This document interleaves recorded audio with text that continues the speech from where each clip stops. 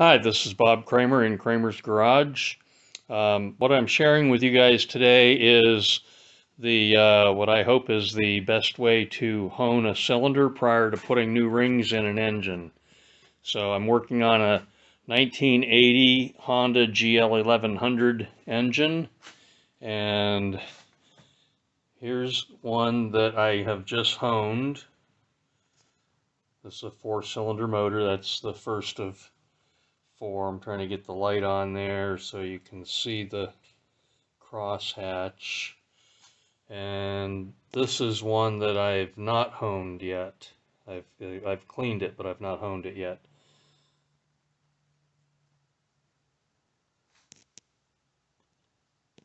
That's what the crosshatch pretty much should look like. Okay. For many years I've used a hone similar to this, well actually this one, to hone cylinders in an engine. This has 3 stones, it's spring loaded, so it fits down in the cylinder like that. And anyway, I'm not using this anymore. The last engine I built, the last couple engines I built using this type of a hone, the rings did not seal well. It took a long time to get the rings to seal. I actually, in the last one I did, I had to use some of this in the oil change before I could get the rings to seal. So I'm now using a ball brush or a ball hone like that, which I bought from a company called Brush Research, and I'm doing cast iron cylinders.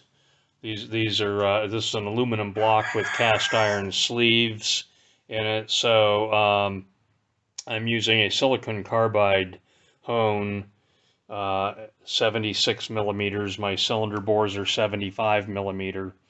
So I got a 76 millimeter hone, and I'm now honing. So I'm gonna show you guys how to do this hone real quick.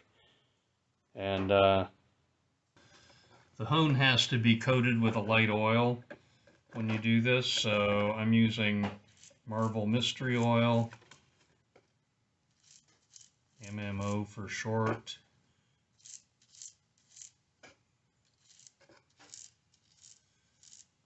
And unlike the one with the stones, you have to have this spinning before you put it in, so it might be splattering oil on the camera. I'm going to block that with my hand. I'm going to spin it slowly at first.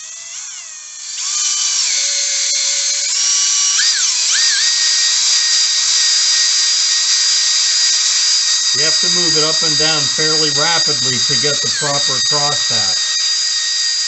It's splattering oil on the camera.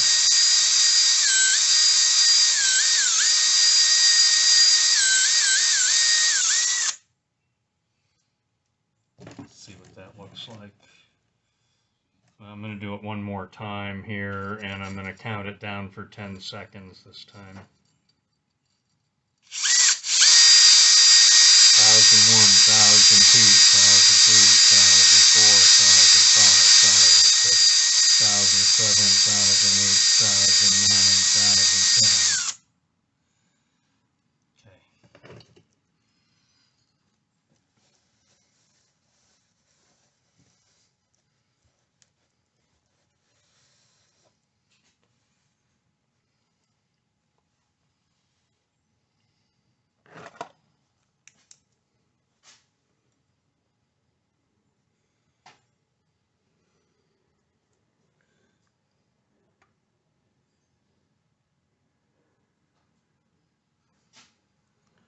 There's still a little discoloration inside that cylinder. I'm going to hone it again.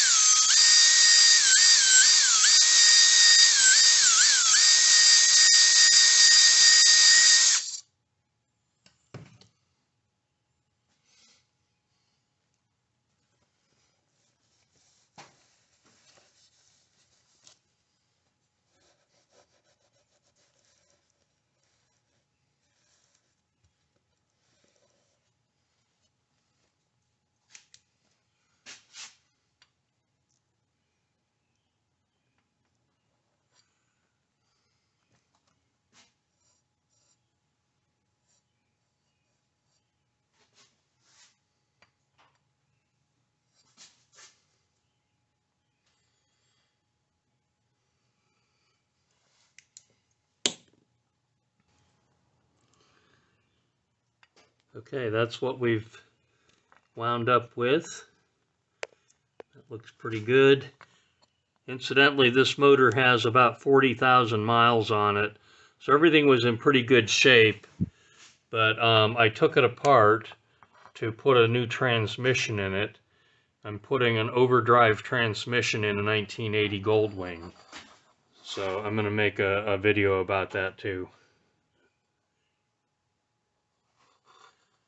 So anyway, that's the cylinders honed. There's one more step to this, and that is to clean it out before you assemble. Okay, this is just a spray bottle with soapy water in it. I'm just using dish soap like that. Okay.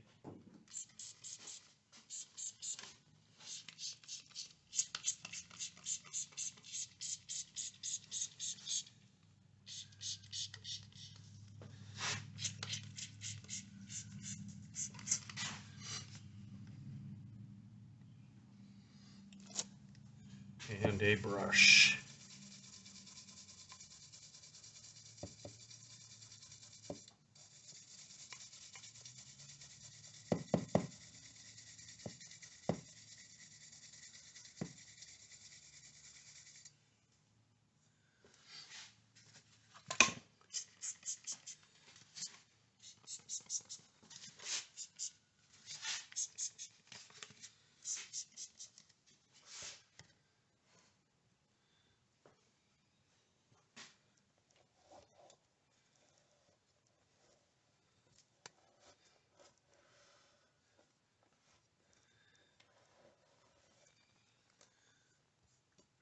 And I'll take this outside and just hose it off with a garden hose before I assemble the cases.